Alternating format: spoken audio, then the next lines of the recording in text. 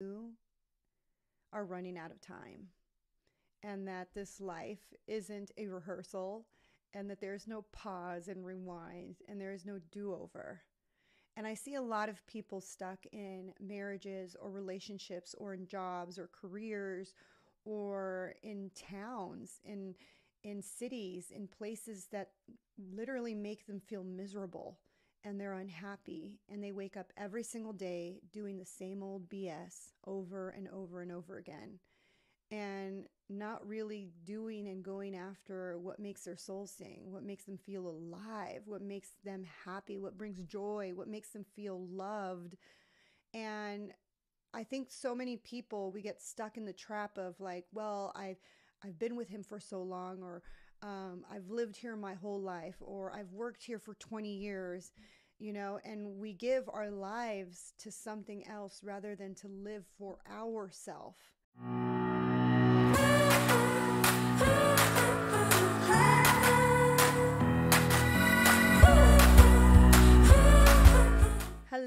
Hello, and welcome back to Journey of a Fearless Female. I am your host, Paola Rosser, and this week it's your holiday Christmas special. For the last 2 weeks, my virtual assistant, Alex, who is an amazing human being, I love you, Alex, she's been asking our Instagram audience to submit questions for this special. Now, if you're not following me over on Instagram, make sure you head over and hit @fearlessfemale_coach.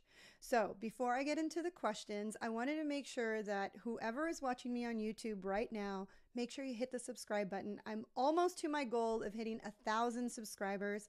It's seriously so incredible to see my channel grow. I recently got an email saying that I hit 250,000 views. So thank you for watching me here on YouTube. If you're listening to me on Apple Podcast or on Spotify, thank you guys so much. Make sure you leave a review because it really helps this channel, this podcast get to more ears. All right, so let's get started. Okay. One of the first questions I got was, how can I heal the core wound of unworthiness? Whew, this one's pretty heavy, right? Some of us have this feeling of being unworthy, not good enough, unloved. And when you think about the core wound, you really have to do some investigating. Where did this wound begin? And you really have to take a deep dive. Go back to your childhood. Go back to your teenage years. Really start to think, where did this all begin, this feeling of unworthiness? And sometimes it doesn't have to be this huge traumatic event. It could be as simple as someone telling you you were too fat or too ugly, or someone, a best friend, picking someone else over you, or, not getting placed first at like some spelling bee. It could be a lot of things, especially when you're a child. When you're a child and things happen to you, like let's say, everybody else got to go on a field trip, but your grades weren't good enough, so you weren't allowed to go on the field trip. That small moment in time can make you feel completely unworthy. And as a child, I love when my husband describes, like, for example, he's in his 50s, so he thinks about life in like quarters. So he's in the 25, and then he's in his second quarter, right? Second quarter of life.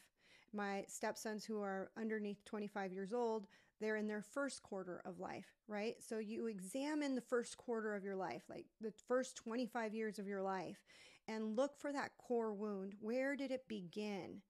And then really go back and talk to that person. Like, do some meditations. I've done some meditations.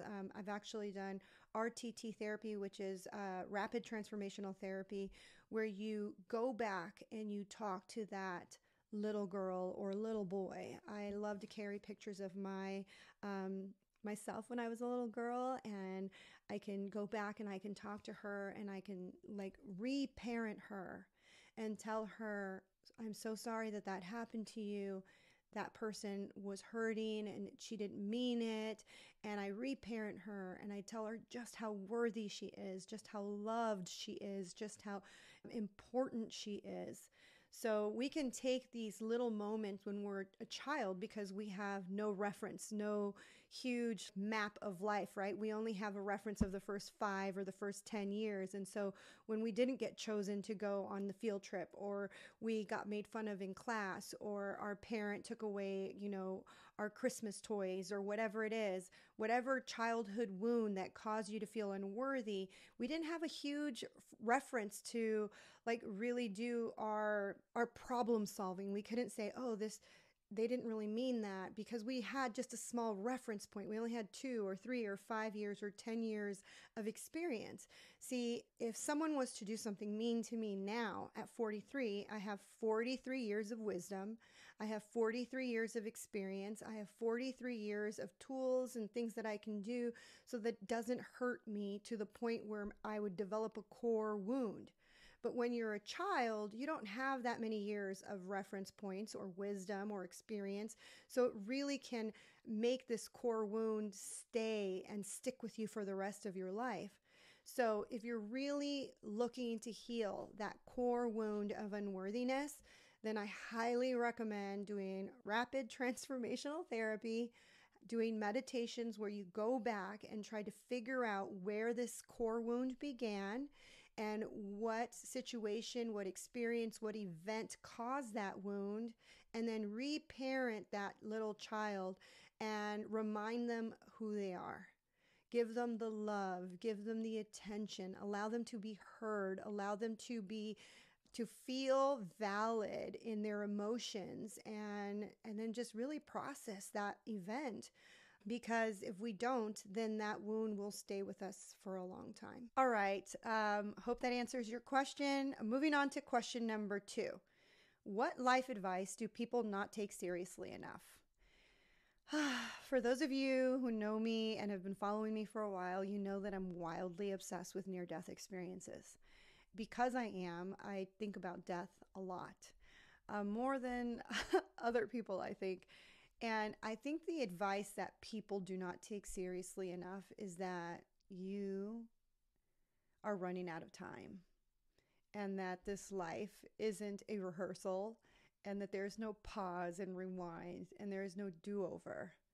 And I see a lot of people stuck in marriages or relationships or in jobs or careers or in towns, in cities, in places that literally make them feel miserable, and they're unhappy, and they wake up every single day doing the same old BS over and over and over again, and not really doing and going after what makes their soul sing, what makes them feel alive, what makes them happy, what brings joy, what makes them feel loved.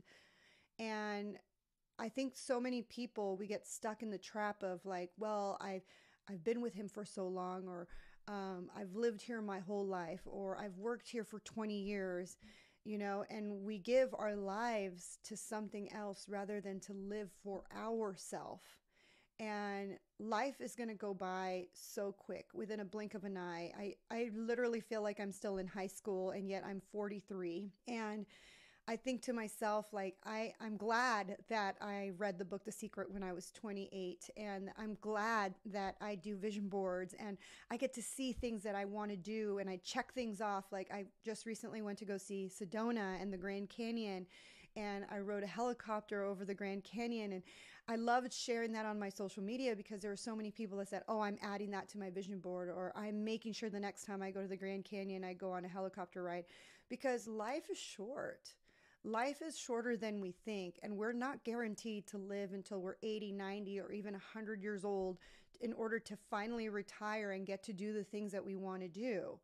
And I think about that all the time, especially when we were at the Grand Canyon. I saw a lot of older people, and I could tell that they were struggling to breathe, struggling to walk. Some of them were even carrying like a cane or like a stool that they could sit and take breaks on.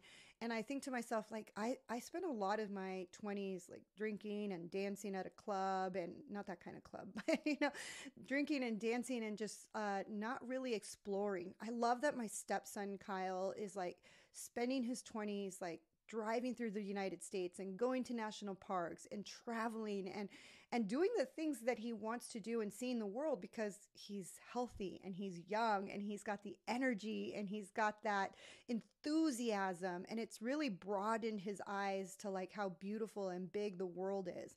And I wish I would have done more traveling. Whatever it is that lights up your soul, make sure you're doing it because time is ticking and it's running out. And if you are young and you're healthy and you can walk and you can breathe in high altitudes, then do it now. Go do the things that you've always wanted to do. I recently was listening to a near-death experience of this military guy who died. He went to see Jesus, he came back, and one of the things that he talked to with Jesus, he said, and you could believe these or not, but I truly believe in near-death experiences, but this is his story, not mine. He said that Jesus said he should enjoy life, that he forgot how to be a child, and that he wasn't enjoying life, and that he needed to share more laughter and joy and love with the world. And so when he came back to his body, he said, I quit my job, my corporate job, and I just took like 5 or 6 jobs doing things that I like to do. Like he's like, I was a radio DJ for the local radio station. He said he was an announcer for a hockey team. He joined a comedy club and took comedy classes. What else did he do? He did like 2 or 3 other things that just really lit his soul on fire and made him be joyous and happy, almost with childlike wonder.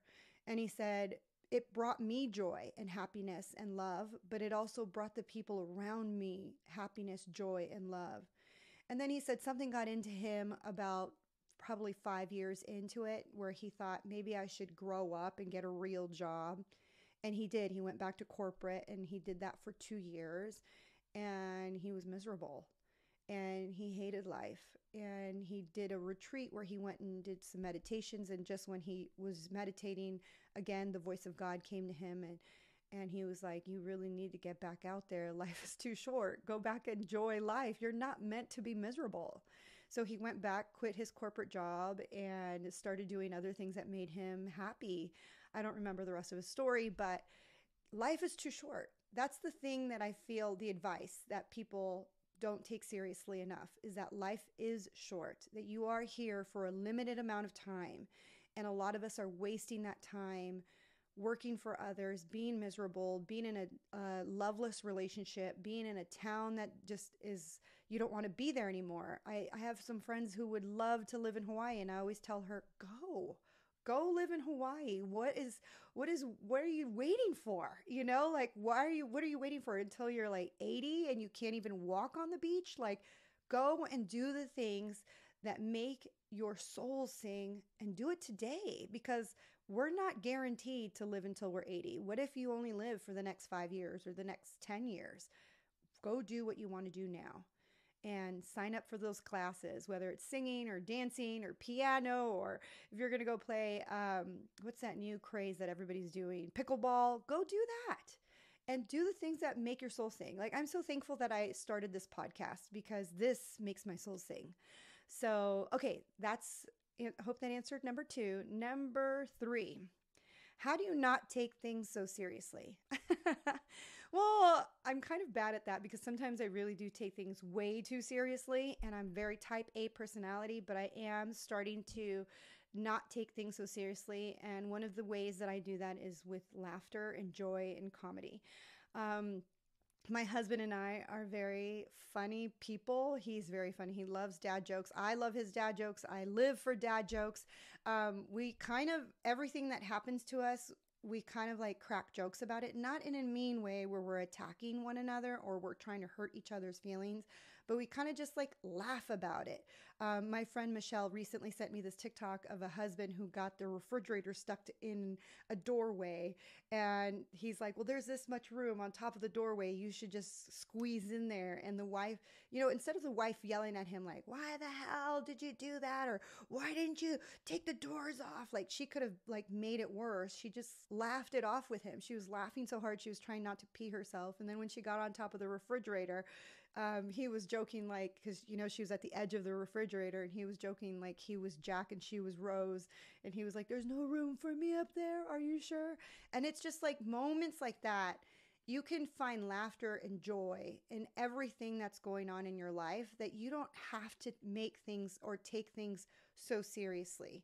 If you can find the joy and the laughter, because in the grand scheme of your life, you're never going to look back and be like, oh, I messed up on July 22nd, 2019. I didn't send that Excel spreadsheet.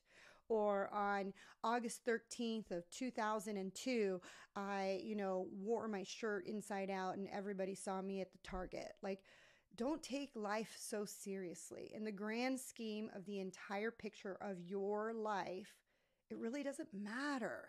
It doesn't matter. So joke about it, laugh at yourself. Yes, you're allowed to be angry. Yes, you're allowed to, have a moment, but then laugh about it. And just like in the grand scheme of things, it's not going to matter. So that's how I make sure to not take things so seriously. I try to find the humor in things. I try to laugh at myself. I try to crack jokes. Like, for example, I was cleaning out the garage and I pulled a cord or a wire, and the the ladder fell on my head. And at first, yes, it hurt and I cried. My husband hugged me and I thought it was a special moment because I just love when my husband gives me all that attention and he gives me that hug and it makes me feel safe and secure. But then afterwards, we were laughing about it. I make sure to just add humor to your life. Find humor in every situation and know that and if you get really angry at something and you think, oh, I can't find the humor in it, just go back to a mantra. I have a mantra that I say to myself when I feel like I can't find any humor in it. I'll say to myself, everything is always working out for me. Only good is going to come out of the situation. And I say that over and over and over to calm my nervous system and get my mind back on positive thoughts. Okay, the next question is, how can I become more spiritual? I recently was listening to a podcast and this guest said that religion is like a box and spirituality is always growing and evolving. And the way he described it is, religion is like, come to this box, either a church or the Bible. I have all the answers, right? This is all your answers are going to be in this box. And spirituality is more like, you're always questioning and growing and evolving, and you're more open to different things. I think you could become more spiritual by looking inward and by really just asking the questions to God, because I love that we have a direct line to spirit, to the divine. I personally look for signs. I'm always asking questions out loud for spirit to guide me. And also, I look to other people to see their spiritual adventures. And I really, I watch a lot of documentaries too. So I really want you to understand that not everyone who is any human on this earth, has all the answers. Okay. So I don't personally have all the answers. I think the cosmic joke is we think we know everything, but we really won't know until we go to the other side. So please be wary, because whatever you decide to do, whether you become religious or spiritual, there are people in both sectors that can become really cult-like and can really take advantage of you. I don't think we need to look outside of ourselves to find that connection with God, source, the divine, because I believe that God, source, the divine spirit lives within us in every particle of our body. I mean, we're an extension of source. So if you're trying to be more spiritual, just go inward, do a lot of meditation, do a lot of earthing, a lot of grounding, like question out loud, like ask spirit, like show me signs, give me, what do I need to read next? You'd be surprised how quickly the universe will respond, because I would get books, people would come into my frame of life and all of a sudden they're telling me you should read this or you should meet this person, or they'll drop like a beautiful nugget of wisdom that I needed to hear at that moment. We are all part of the divine. We're all extensions of the divine. So just be open to receiving the answers. And please be careful, because there are people out there that take advantage of your search, of your journey. So do your research. I always tell people, do your research if you're going to hire a spiritual mentor or a life coach like me, or if you're going to go to a church, because we're all human. No one here on this plane is perfect. No one here on this plane is Jesus Christ and has that perfection, that light, and is not 100%. Everyone is human. Even I am human. I have anger, I have resentment, I have bitterness. I mean, I'm human. We're all human.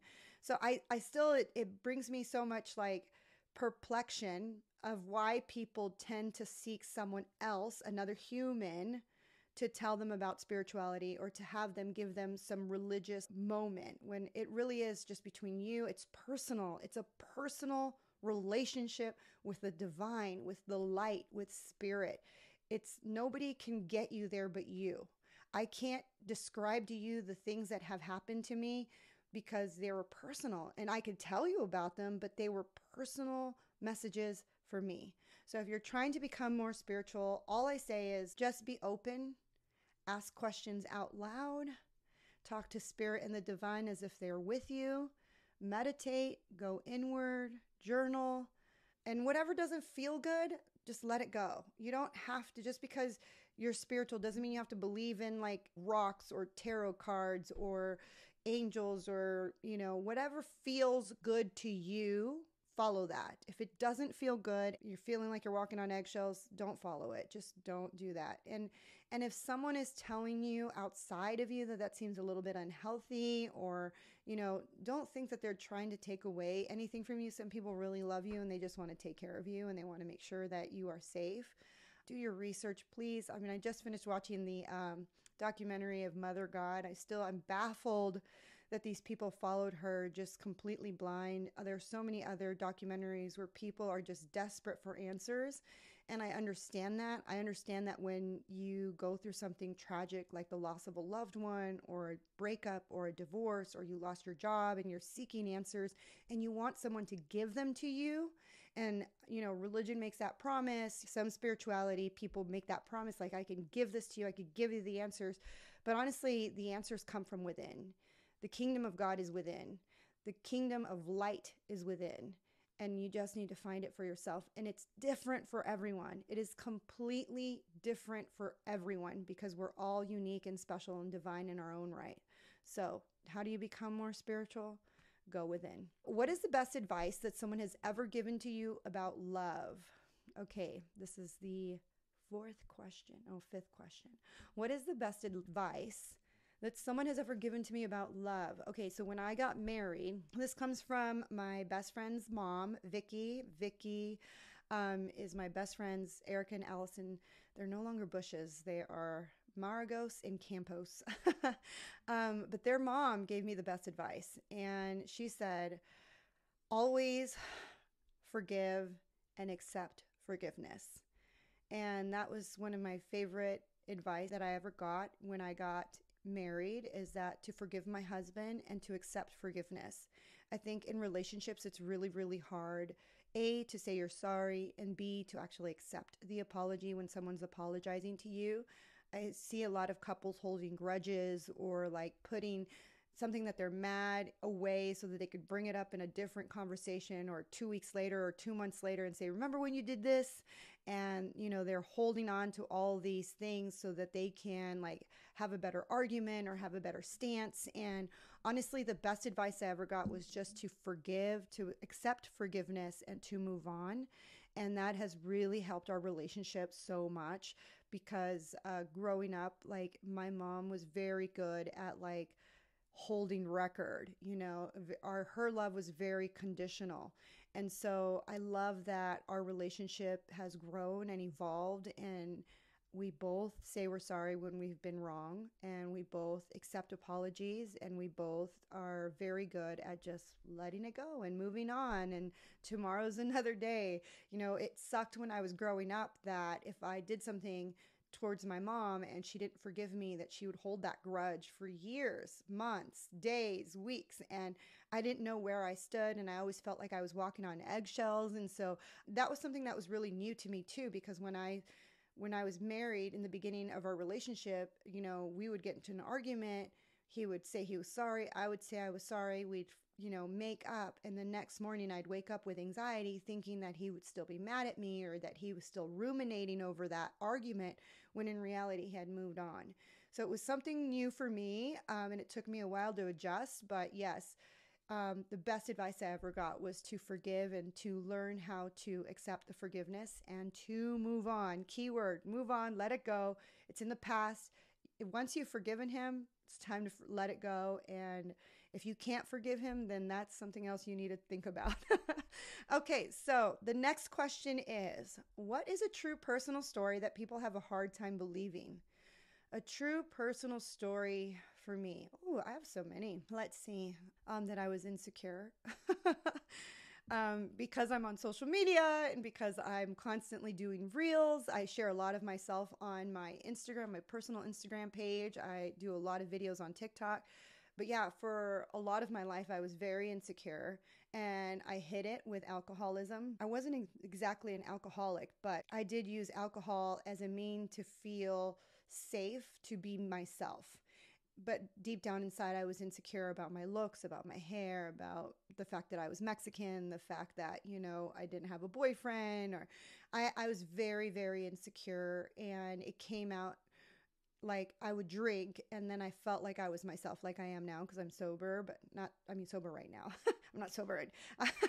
I do like to have a cocktail every once in a while, but um, I I used alcohol to allow myself to come out of my shell, but with alcohol, the head of like my core wound of feeling insecure, unworthy, not good enough would like prowl out, and I would be angry and bitter and jealous and mean.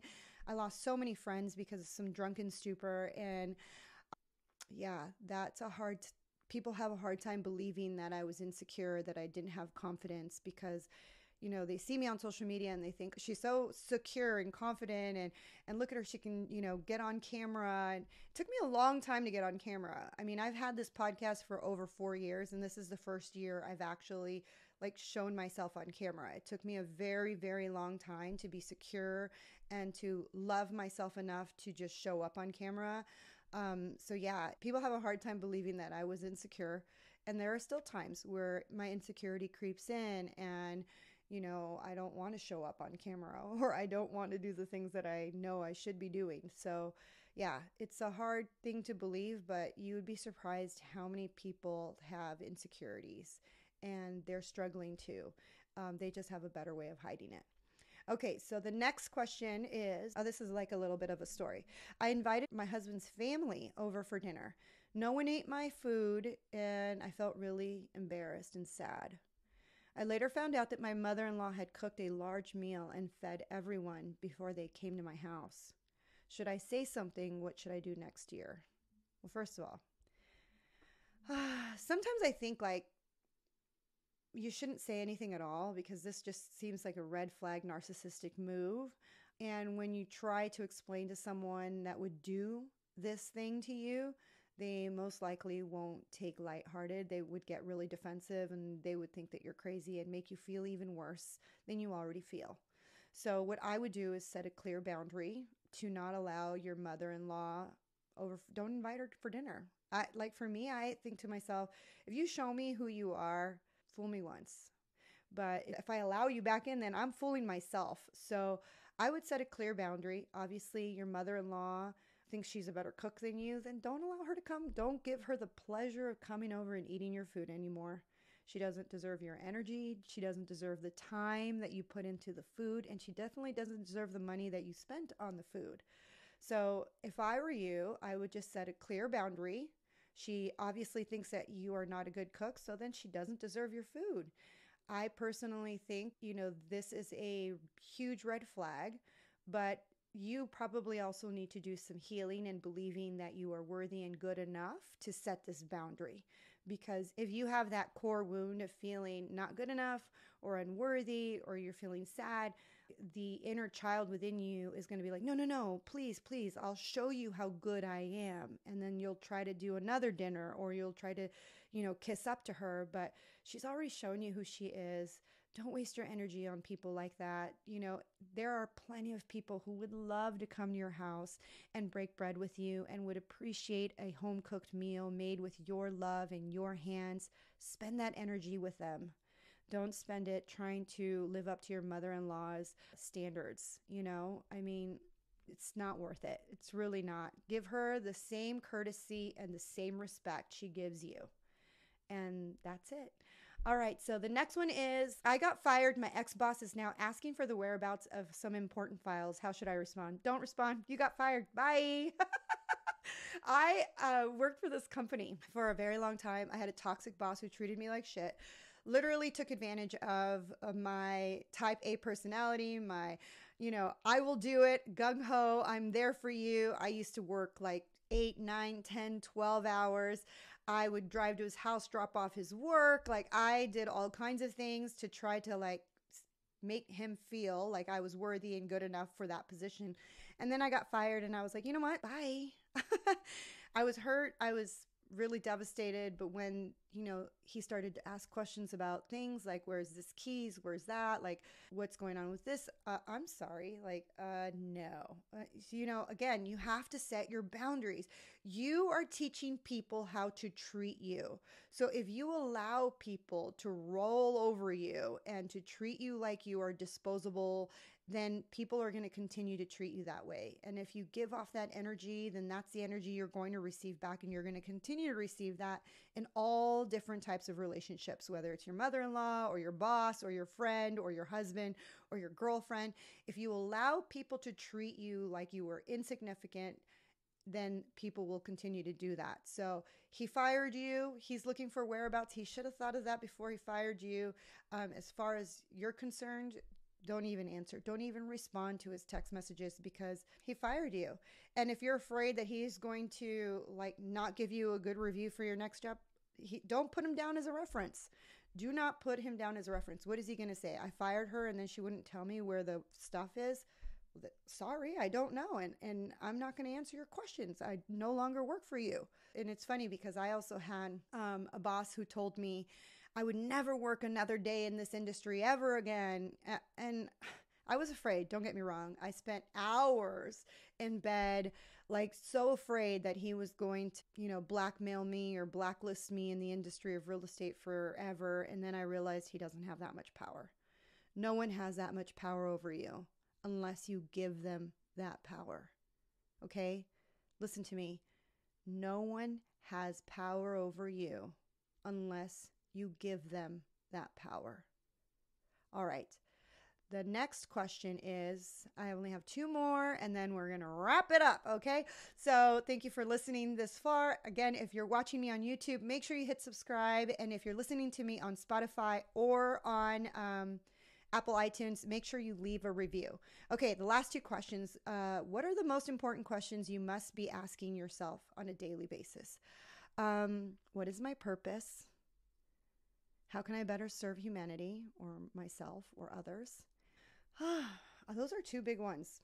Oh, here's another one. Am I on the right path? So those are some questions you should be asking yourself on a daily basis, especially if you're feeling stuck or if you're feeling unmotivated or if you're feeling like, you're just stuck on Groundhog's Day. Ask yourself these questions. What is my purpose? Say it out loud because your spirit guides, source, the divine, your higher self, they're going to give you the answers. The universe will respond. So say these questions out loud. What is my purpose? Why am I here? Am I on the right path? Ask yourself these questions, out loud. Am I doing the best for humanity, for my highest self, for the highest good of all? Like, how can I serve others more? And trust me, the opportunities will appear. The answers will show up in forms of a book, a podcast, a coach, a friend. You'll hear something on TV and all of a sudden you're going to be like, yes, that's what I should be doing. And here's another thing. Don't feel like you're going to be on a path for one thing and that's going to be the thing for your rest of your life. I recently interviewed somebody on my podcast who said, after 26 years, she left her husband. She started doing 5Ks. She wrote a book. She's on podcasts now. Like, I constantly see women reinvent themselves at 30, at 40, at 50, at 60. Like, you're allowed to do and be and have and do whatever you want. So obviously, like if you're not hurting someone else, but like really live your life. And if you're stuck, like trying to figure out like what am I supposed to do? Then ask those questions out loud. What am I here for? What is my purpose? Am I on the right path? How can I help humanity? How can I be of service to you, God, source, the divine, whatever it is that you call that we're all a part of? Because we are a part of something bigger. How can I leave a legacy? Like, ask these questions and trust me, the answers will come. Okay, last question. How do I break free from the cycle of depression, self-blame, and feeling like I have no purpose? In order to break free from depression, so first of all, depression is just repressed emotions. So if you're feeling depressed and you're not leaving your couch, you're not leaving your house, you're not leaving the bedroom, or you're not even getting off of bed or changing or taking a shower, first things first, like really you need to move your body. You need to get up. You need to get up and you could take small steps from like, all right, I'm at least just going to get out of bed. Tomorrow, I'm going to put on clothes. The next day, I'm going to shower. The next day, I'm going to brush my teeth. Like, take small baby steps, but really start moving that energy out of your body. Okay? And I tell my clients to go for a walk. Make sure you go for a daily walk out in the sun, out in nature. If it's snowing, like, okay, as long as you're out in nature, go out there, walk, move your body, like get on a jumper and jump on, what are they called? Rebounders, and jump that energy. Get on a treadmill, go to your local gym. But I know when you're depressed, it's kind of hard to be around other people, but like really, really move your body. Turn on a song and dance in your room, even if it's just for a little bit.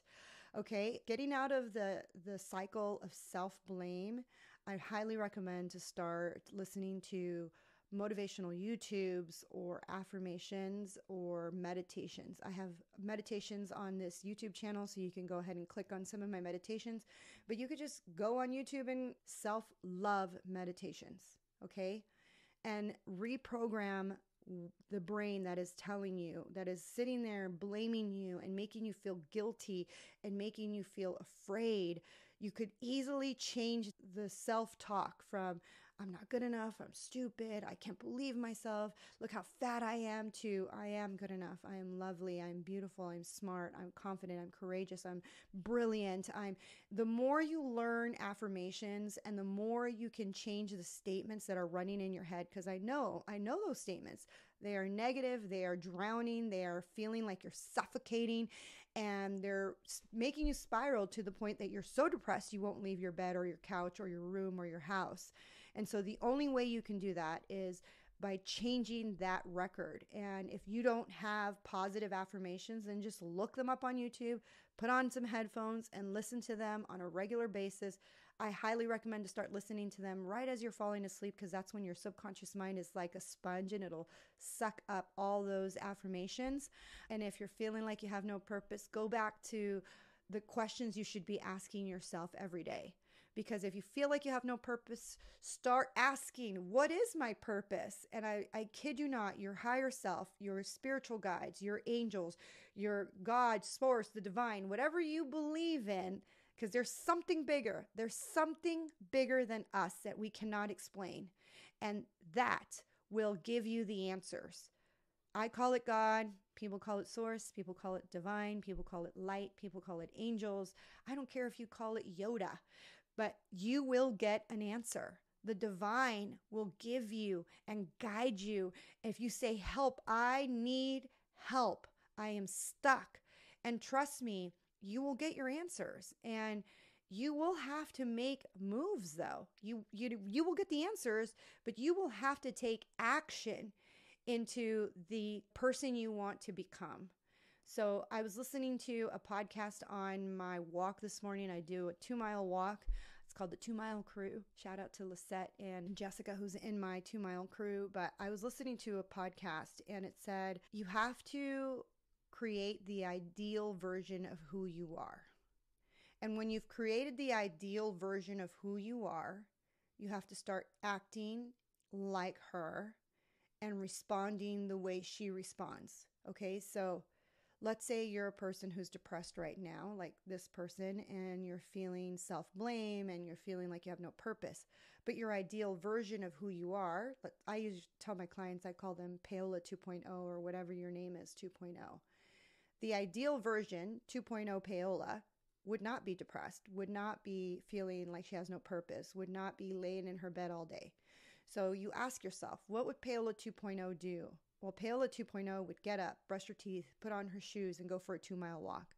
What would Paola 2.0 do, after arguing with her husband? Would she get pissed off and like throw the ring at him and ask for a divorce? Or would she go and apologize and move on? What would Paola 2.0 do in this situation? Is she going to get into a fight with the person at Target and just be pissed off because they took her cart or whatever? Or will Paola just say, excuse me, and then walk around? Like, you have to visualize the person you want to be and act like her and start going towards her, because who you want to be, what you want to have, and the things you want to do already exist. You're just not going towards her.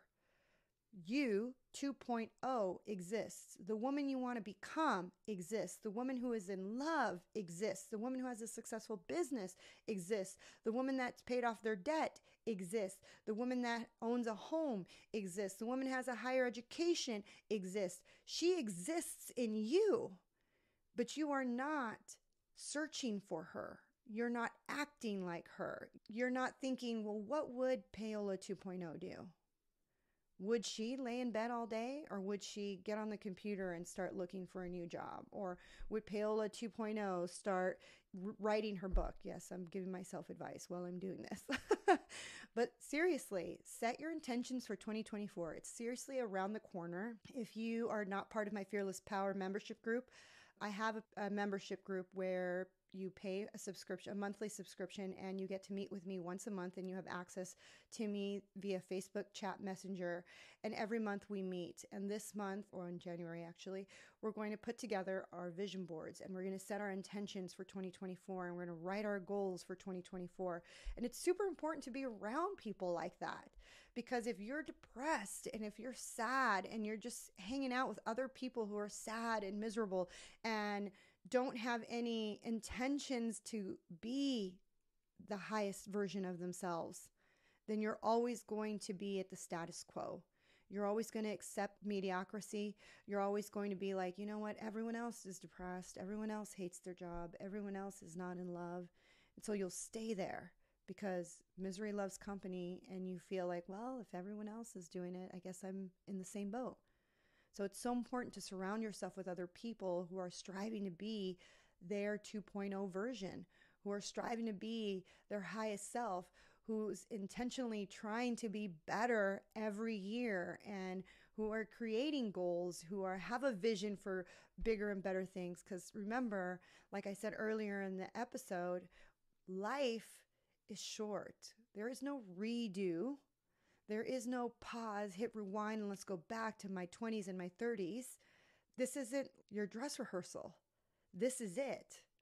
So if you're not living the life that you've always dreamed of, and you are depressed and you're blaming yourself and you're just torturing yourself with the past and all your failures and all your mistakes and all of your rejections, then think, what is my purpose? Why am I here? How can I change my life for the better? What person do I want to be? What are the things that I want to have? What are the things that I want to do? And go and be her. Be her 2.0. She exists out there.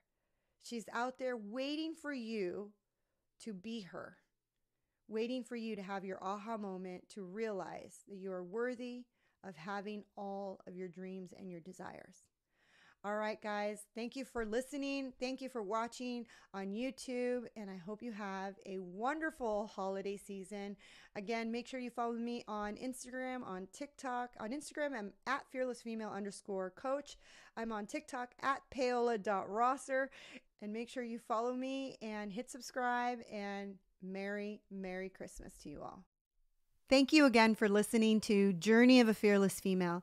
I'm your host, Paola Rosser.